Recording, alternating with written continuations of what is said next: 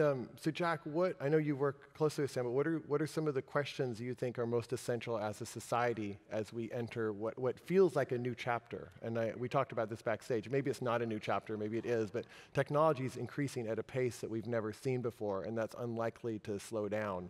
What's your sense of the kind of questions we as a society should be asking as this all unfolds? And is there anything in the Buddhist scriptures that guides us to... Well, I'll get to the Buddhist stuff a little bit later because it's a good question and something we also talked about.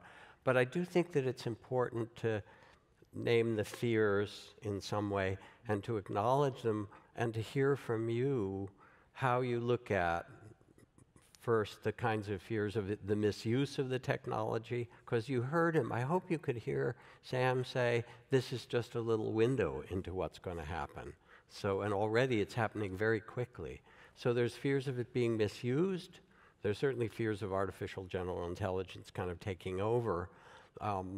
And those other kinds of fears, you don't seem to be so afraid of that. Can you speak to it, to us?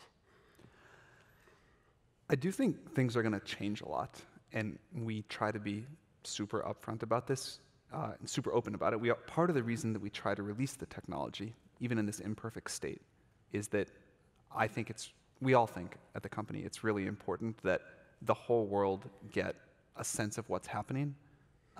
Many people in the field have advocated that this should be developed more in secret, and there are reasons for that. I don't want to totally dismiss it from a safety perspective. But this is going to be such a massive change to so many aspects of society that we need the world as a whole, as many people as we can, to understand this, to weigh in on it, for people and institutions to have time to think about this, to understand it, to really feel it, and gradually update and decide how we all want to move forward. What a global regulatory framework should be like, what the social norms are going to be, how we want to use this. And I think there are going to be scary times ahead, and there's going to be a lot of transition. I'm very confident this can be managed. I think the more we can all do it together, the more likely we'll get something that works for all of us. But it does mean we have to confront what I think will be one of the biggest technological changes we've ever had to confront. I think there will be good and bad, far, far more good than bad, like orders of magnitude more good than bad. And there's a lot of different aspects we have to solve problems. So we need a technical solution to be able to align these super intelligent systems. We need this global regulatory framework. We need as much cooperation as we can get between the leading developers. So I think we need something both like something like an IAEA for advanced AI systems that has global regulatory authority over what these systems are training and how it's used. We also will need a lot of industry collaboration. And we'll need a framework, and there's a lot of ways this could go, for as representative of a slice of humanity as we can get, or as much of humanity as we can get, to say, these are the value systems to put in, these are the limits of what the system should never do, this is where it should be customizable. I'm super excited for that project. I think it's going to be very exciting to get the collective human wisdom and preferences in, and then to see how people use it within that and how that's going to evolve and grow over time. I hope we'll make a lot of moral progress with these systems. It's been fun to see some of that already with ChatGPT.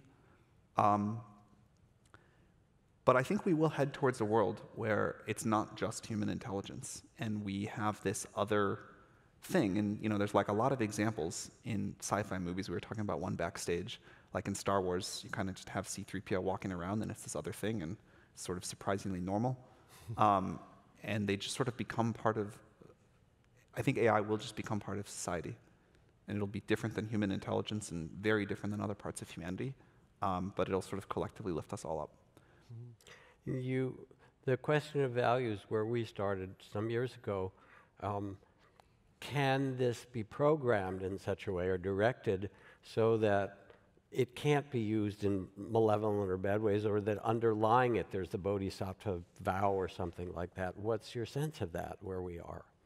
I mean, certainly a thing I would take is for Jack to just write down 10 pages of, here's what the collective values should be, and here's how we all should live, and we'll have the system do that. That'd be pretty good. I think another way is if let's say someday ChatGPT gets most people on Earth using it, or everybody on Earth can use it.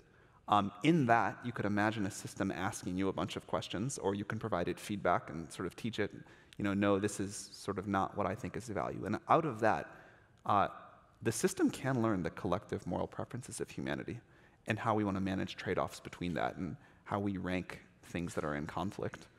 And then within that, within these very wide bounds, individuals should have a huge amount of autonomy, and they can decide, okay, here's what we society have globally decided, but here's my value system, and here's how I want ChatGPT version 19 to work for me.